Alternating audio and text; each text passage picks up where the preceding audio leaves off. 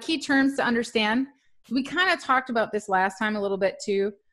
Just a quick review of this. Your ACOS is your percentage of sales. So you're going to see under the sales column how many sales, the total amount of sales that you made in revenues, right? As far as, so if your product is $20 and you see $60 in the sales column, that means you made 3 sales, okay?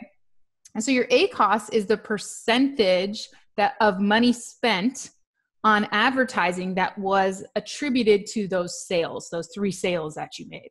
And then, attributed sales, that's what we kind of just explained. Sales that were directly related to your ACOS. Impressions, that's just where your ad was displayed.